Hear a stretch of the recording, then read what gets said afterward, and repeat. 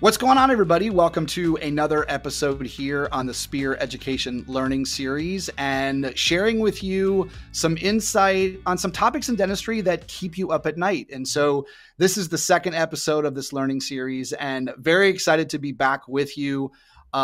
Today, we're going to talk about something I have a feeling that might keep some of you up at night, and that is insurance and collections. I think insurance for one reason and collections for another. But very honored to have with us Dr. Rachel Gold, who's been practicing dentistry in Cold Spring, Kentucky. That's Northern Kentucky since 2010. So Dr. Gold, it's great to see you. How you doing? I'm well. Thanks for having me. Absolutely. And then we have Mandy Deden, who is a practice growth manager with Spear Education. Mandy, how you doing? Thanks for joining us. I'm doing well. How are you? I'm doing awesome. And I'm really excited to have the both of you because I know that you work together. And so I know there's going to be a chemistry between the two of you, obviously from Dr. Gold's perspective in the practice and then your perspective in helping her. So that's the way that we're going to go about this. I've got some questions for both of you along the lines of insurance and collections. And so I thought that's where we'd start. But, you know, one place where I wanted to go first, Dr. Gold, is that there's been a lot of talk about practices, starting to, go out and network and all of that. So let's start there. Like, why do you think, from your perspective, that a lot more practices are starting to look at that?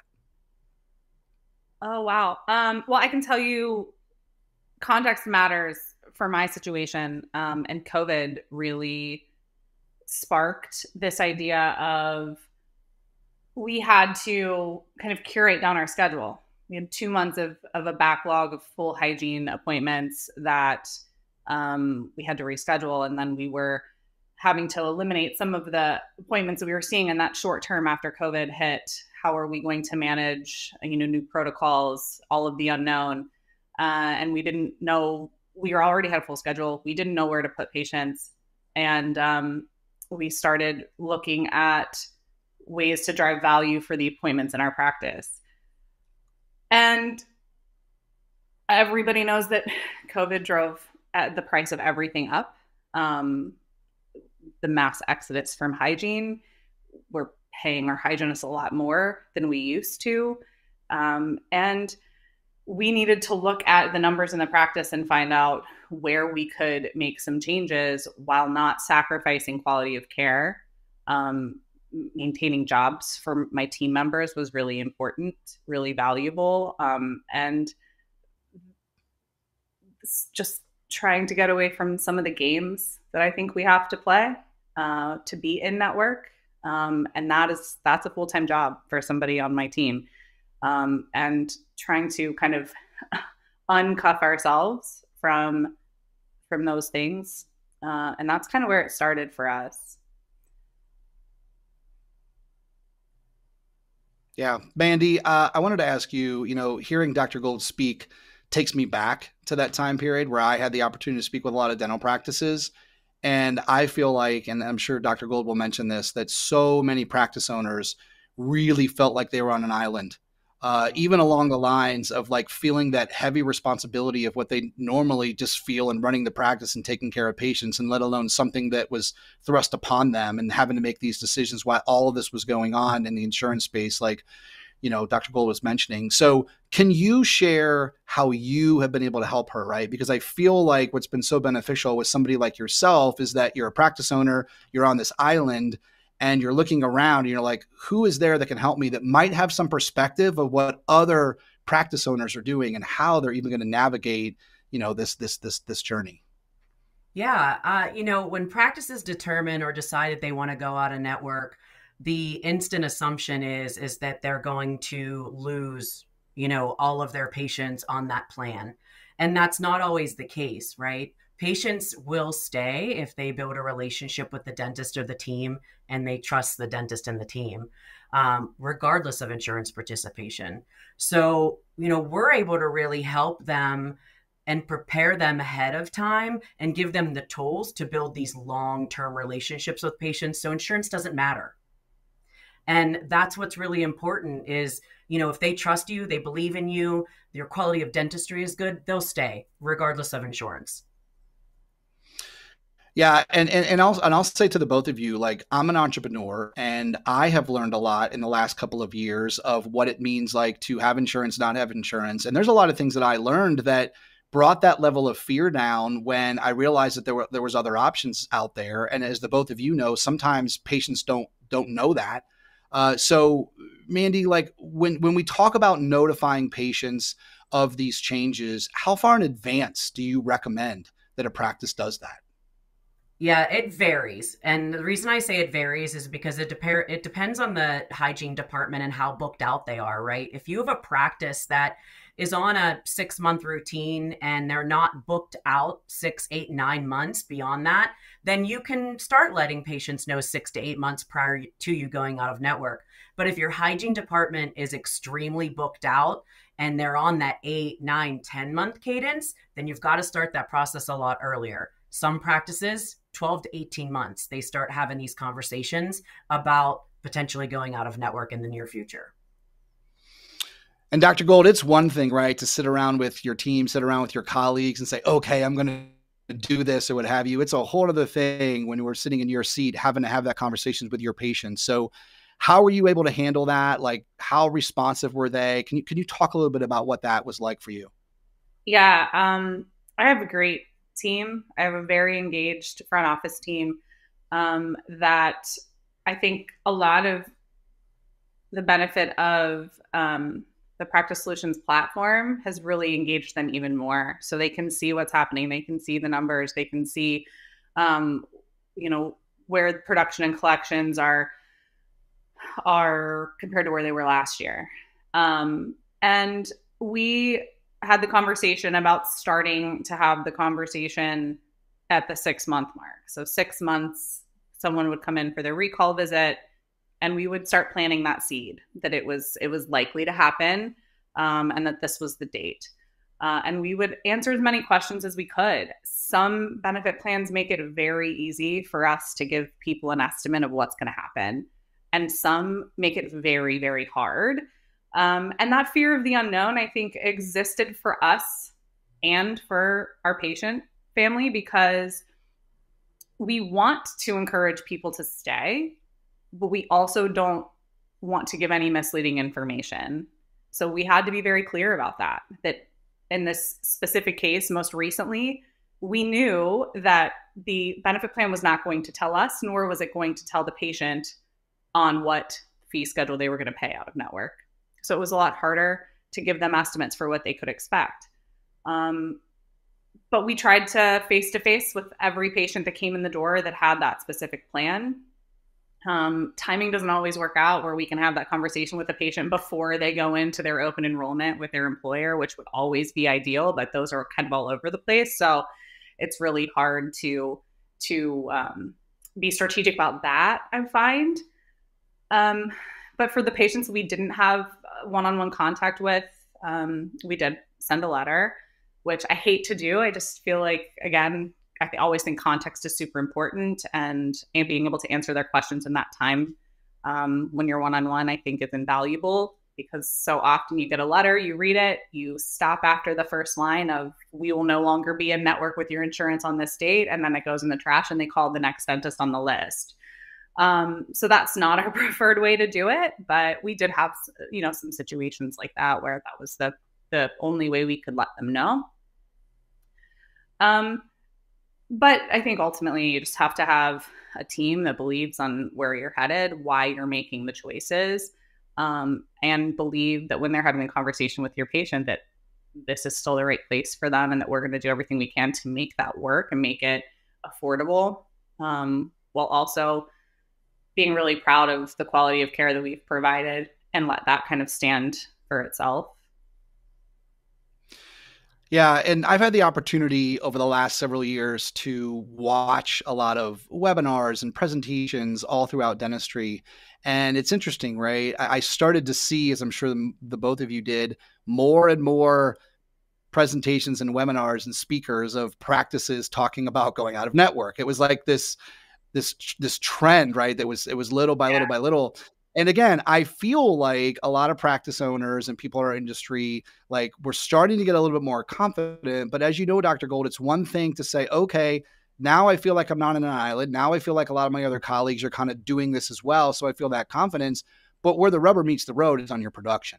So as you started to go down this path, can you talk a little bit about the impact on the production of the practice? Because I think that's where the silver lining is, because that's one of the reasons why we're here as well, is that, we want everybody watching this learning series that if you're not sleeping at night, these two have some good insight in regards to how you can, sleep a little bit better and know that there's positive on the other side of this.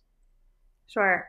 So we went out of network with a very big benefit plan in March.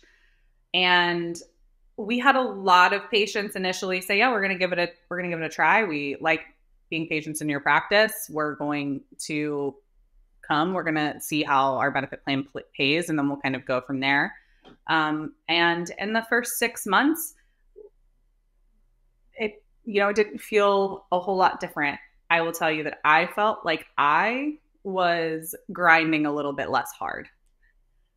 Numbers stayed pretty much the same. But sometimes that feeling, I had to divorce myself from that feeling that if I was grinding and moving fast, I was being more productive. So that was, I think, some of the mental gymnastics that I had to do for myself. But we would check in on things, and things looked pretty good, and they were staying pretty consistent to where we had been for the last year. But I felt more relaxed at work. I felt like I had more time to really sit and spend and focus and not be, where's the next place I have to be? Where's the next room that needs me? And after that 6-month mark, we've seen some patients say, this isn't feasible. These fees aren't feasible for my family. We're going to have to explore something else. And we've had some patients leave, and we've already had some patients come back. But, year over year, we're having a good year.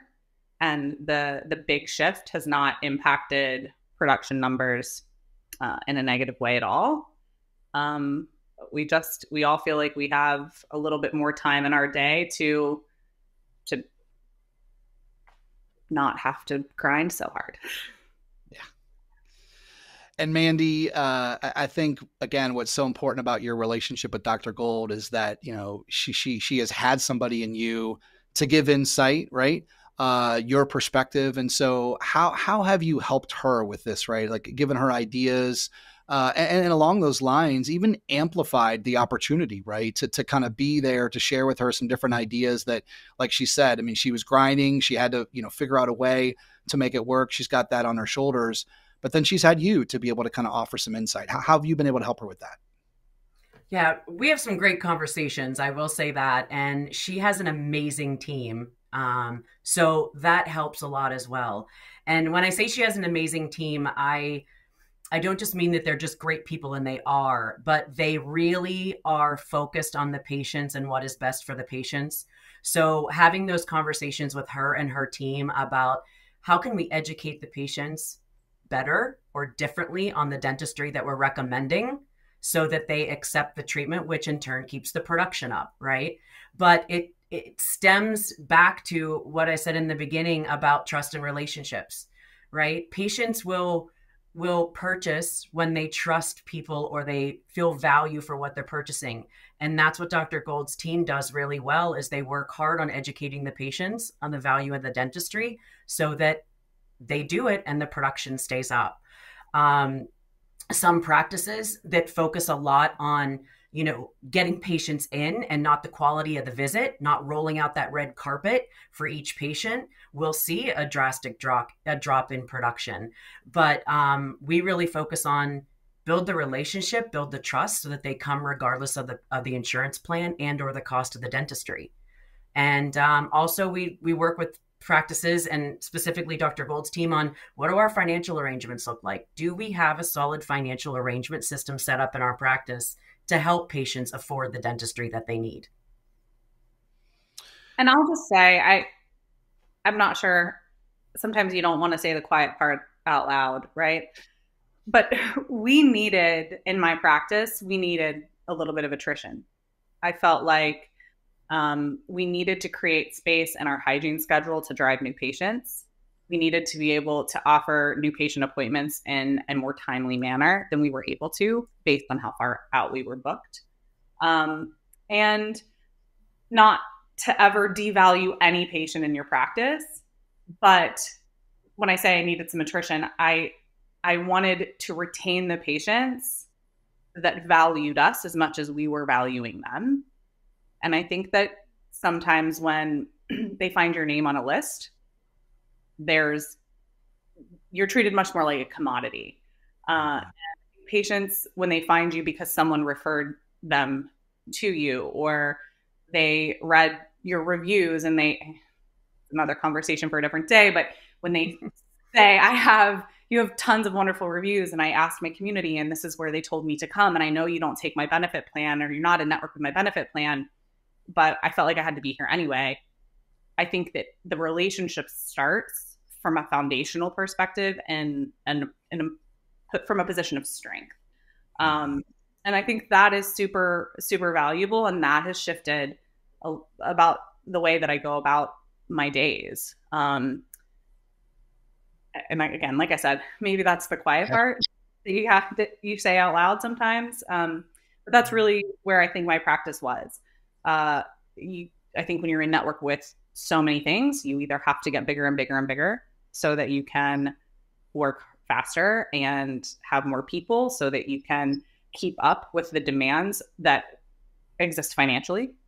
Or like I said earlier, kind of curate things down a little bit so that there is a mutual level of value between patient and dental team. And I've seen that shifting. It's crazy when I even just think about this and I realize, again, putting myself in the shoes of a patient, like just how conditioned we have all been as patients, right? Mm-hmm. To go about the way that you just described, Rachel, in regards to like finding a provider and all of that. Like, it's just, I mean, this whole thing has been apparent to me, like it's been apparent to all of you. And there's unintended consequences, right? Both positive and negative. And I love hearing you share that through some of these challenges, it like created some space for you, as I'm sure it's created for tons of practice owners, to not only be able to step back and look at like how you wanted to practice moving forward, where dentistry was evolving, how insurance companies are evolving. But I think it's great, Mandy, like from your perspective, to be alongside with her for the things that you see. And so, Rachel, when I think about the pros and cons, I'm sure there's some insurance companies that you kept, because there's goods and bads with this, right? We don't want to paint this picture that a practice can completely go away from that. And so we want to be, honest about that. So let's touch on that. Like, what are some pros and cons? But I think more importantly, like, can you talk about some of the insurance companies that you did keep and why? You want me to use names? Please. Okay. I didn't know we were doing that. So Mandy's heard me say, I think a million times,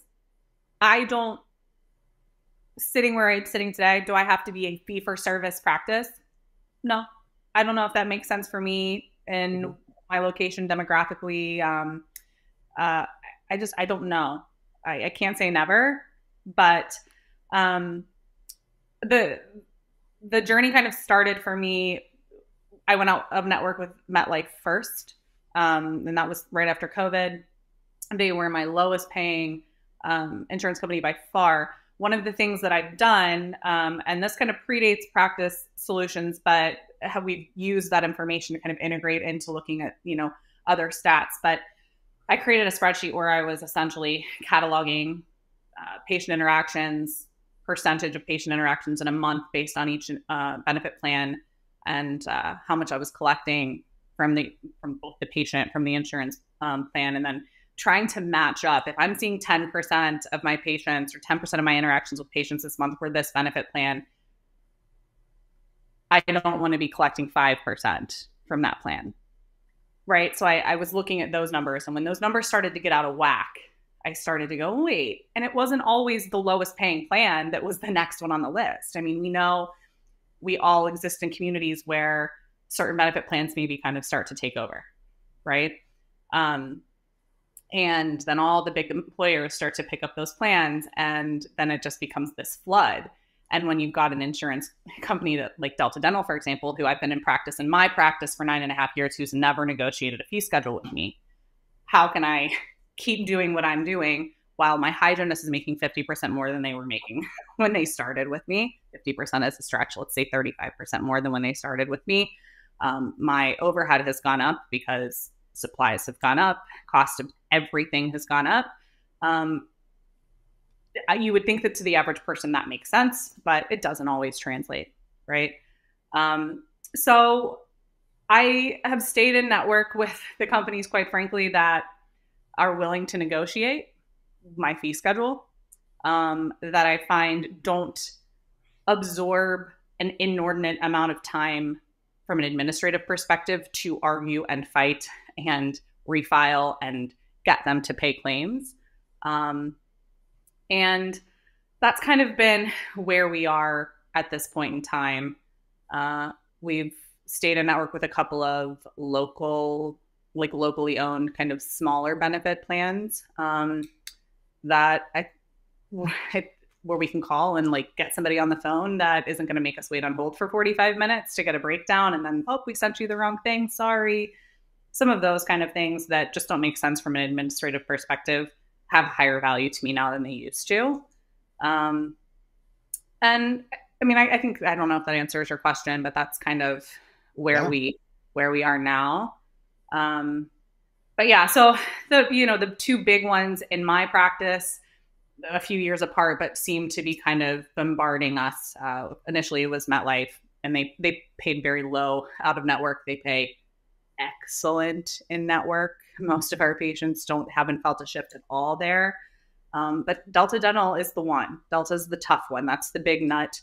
And that is a huge paradigm shift for the patients because they have benefits, but they still have to pay us our full fee on the way out the door because we don't know who's going to pay us directly or who's going to pay the patient.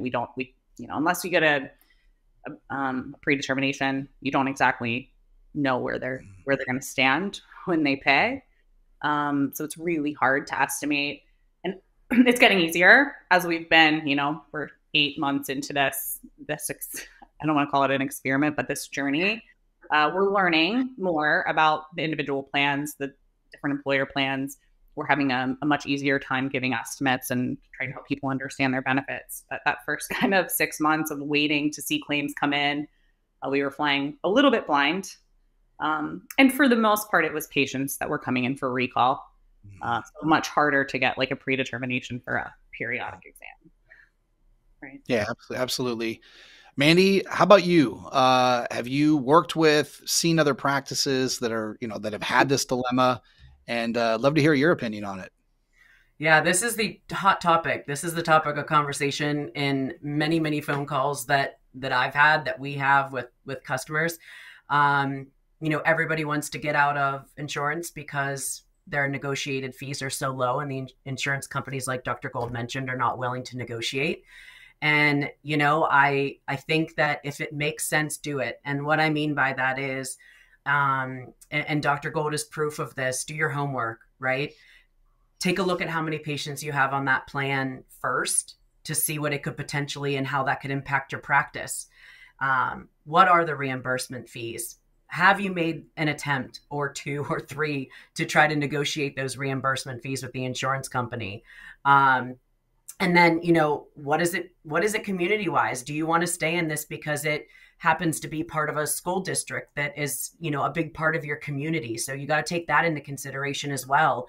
But, if it makes sense and you've done your homework and you've planned for this, it can be done successfully. She's proof of that. Her practice is proof of that.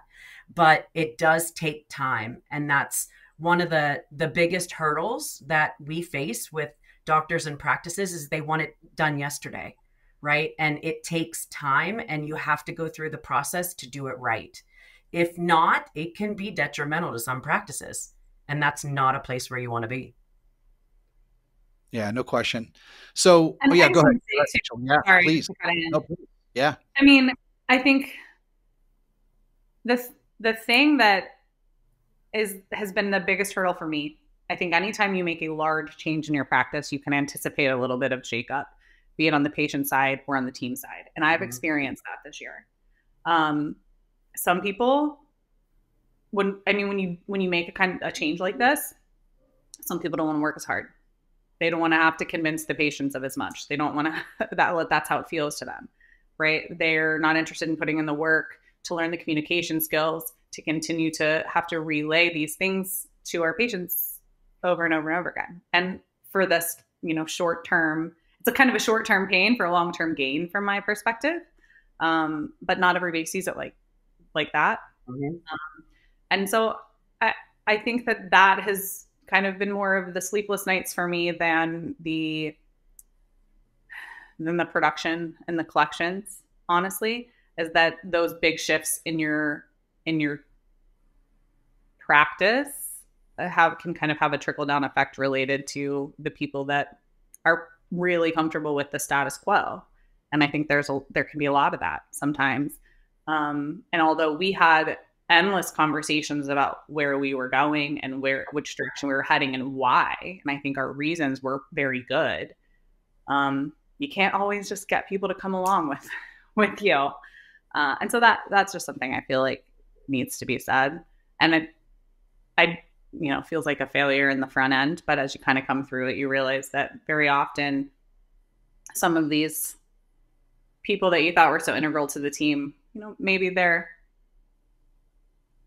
was something better out there. Yeah. Well, first off, I love your candor. I think it's what everybody needs. And I think you said something there that I wanted to bring back up, and that is to not lose sight of the impact, the real impact that these situations have had on practice owners and the teams that would have you. And Mandy, as you know, because you deal with this all the time, right? When you're working with practices, like this is a real thing. And so, not only, as you know, Rachel, is it difficult to practice dentistry and to run the business and all of the other challenges that you've dealt with, but then like what you've had to go through with this, and then like you said, having to make those decisions. And I think what's encouraging is that, as you have seen, is that it sounds like you have grown as a professional. And, I've been saying this for years. For some reason, it blew my mind. I never knew why a practice owner was never looked upon like an entrepreneur, right? Like we give all of this credit to like entrepreneurs that start tech companies and all these things or whatever and start their businesses from scratch. But the reality is that a dentist, whether you're, taking over a practice or you're starting a de novo or whatever the case may be, like you're an entrepreneur. And so you have all of those challenges in addition to be able to practice dentistry and do what you love, which is take care of patients. And then you've had to go through all of this. And you touched on it in the beginning, which is, you were kind of on an island and you needed to make sure that, you had somebody there to support you. So I want to kind of bring us back around from where we started and have you share a little bit with everybody of what it's been like to work with Mandy, to work with, SPS, and how beneficial that's been for you to have that resource. I mean, there's no secret to anybody that's watching this is that, you're a motivated individual. You have a very successful practice. You've come through this in a very positive way. But it sounds like it's been beneficial for you to have Mandy by your side. Oh yeah. Yes.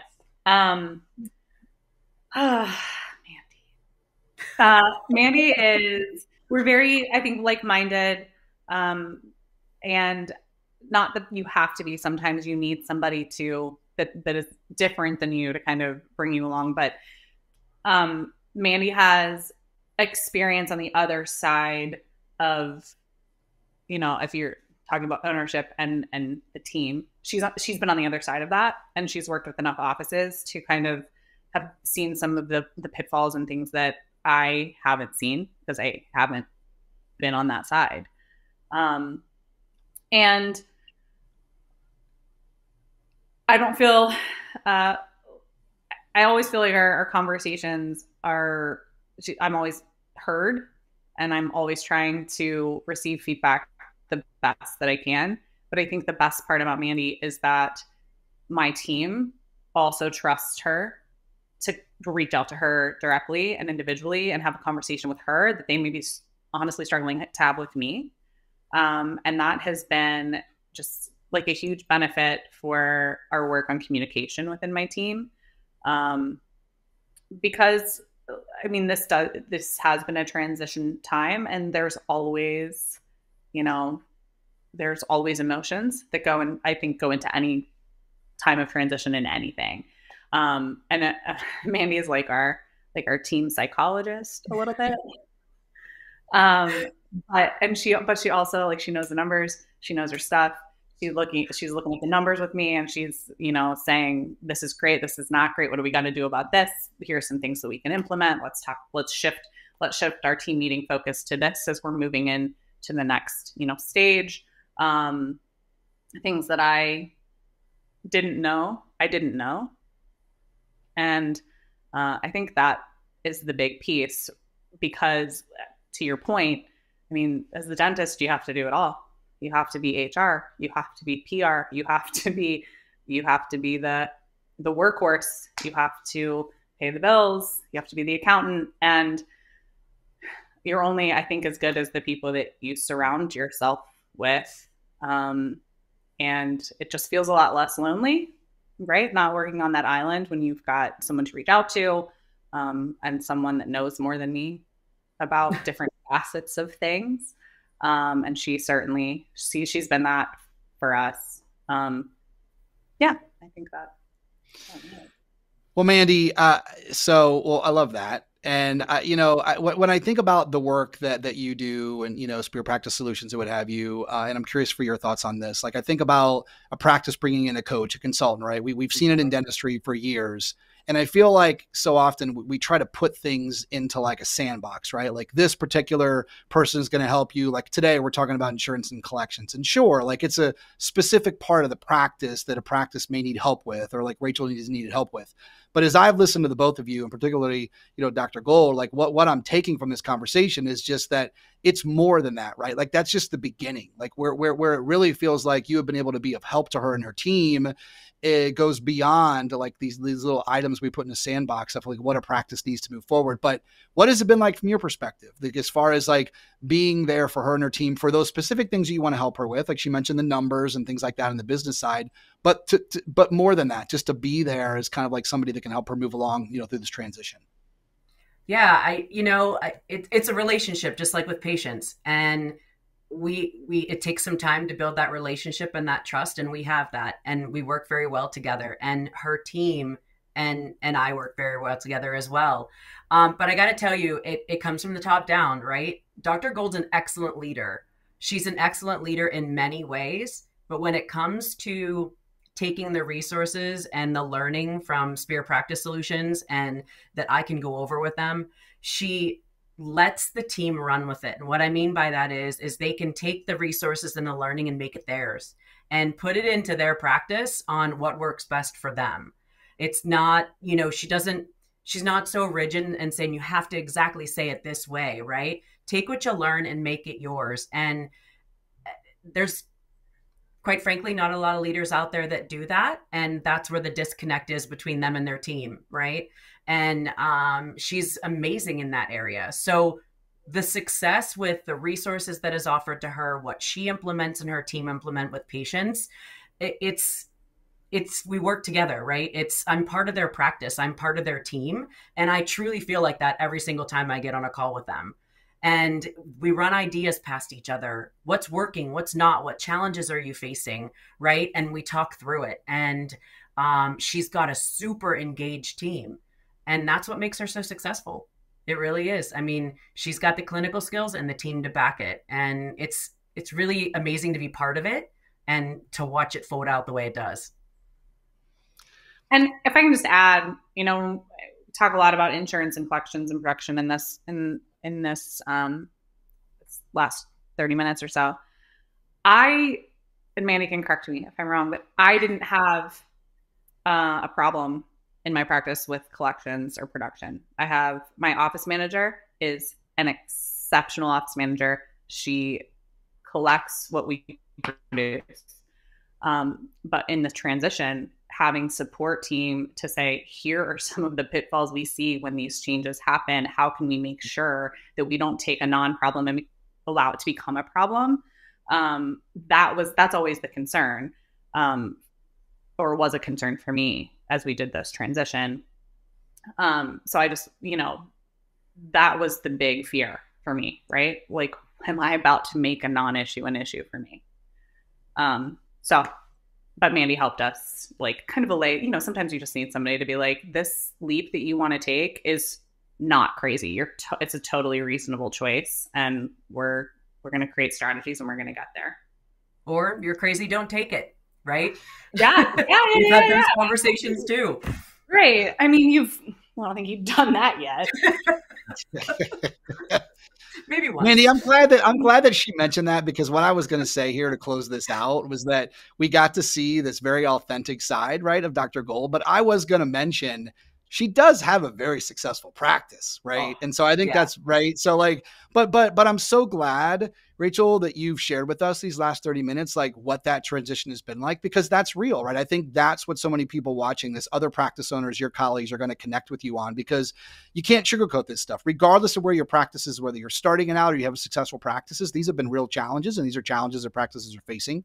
And certainly to have somebody like Mandy there by your side, from Superior Practice Solutions has been a big plus. So listen, this has been an absolute pleasure, to speak with the both of you. And before we go, one last word. So Rachel, if you can close us out, and then Mandy, love to hear from you as we wrap. I think that in the last few years, as I don't know, I feel like I'm entering the sophomore year of my career. Is that fair? Something like that. My husband's a teacher and he teaches sophomores, so I feel like that rings true for me.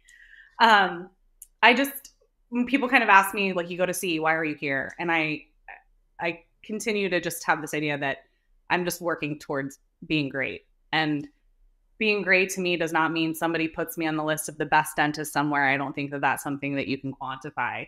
But I think being great means that I have the respect of my team, the respect of my patients, happy team, happy patients, healthy team, healthy patients. And I think the only way that you can be great is by surrounding yourself with great. And having Mandy on my team has absolutely been a step towards greatness for me. So I think that's just super valuable. Mandy, that's kind of like a mic drop moment, right? But I did want to, you can pay me later. I mean, like, bring us home, Mandy. Like I said, I mean, just any last thoughts? Yeah, I think this was a really great conversation, because we talked about the pros and the cons, right? And there are both to this, but it can be done successfully. And Dr. Gold's just, one example of that. But if I can encourage anyone, right, about insurance and thinking about getting out of network, is take your time and do your research first, right? And get the information that you need, talk about the pros and the cons, get your team involved in it. And it can be a super successful transition. But I will say it's a much easier transition when you get to work with clients like Dr. Gold and her team, because it's like being part of their team and being there. I look forward to phone calls with them. I look forward to the challenges that they give me every time we talk and say, hey, this is what we're facing. How can you help us overcome it? So it really is, it's a partnership. And that's how it works so successfully. Well, whatever challenges we have ahead, I've been in dentistry for 20 years. And if, we've got, dentists like Dr. Gold and individuals like Mandy that are out there helping, I mean, it's very encouraging for where the industry is going. And I think if you are currently a Superior Practice Solution, customer, and you're working with someone, I think hopefully this has been, engaging for you to understand the challenges and how you can work together. And if you're watching this on any of the social media channels or emails, and you're not, I think this is a great example of what it means to have somebody by your side, regardless of where your practice is growth and all of that. So ladies, thank you so much. Absolute pleasure. And we're going to continue this learning series moving forward, hopefully getting you more sleep at night. That's definitely Superior Education's goal. And until next time, we'll see you later. Thanks, everybody.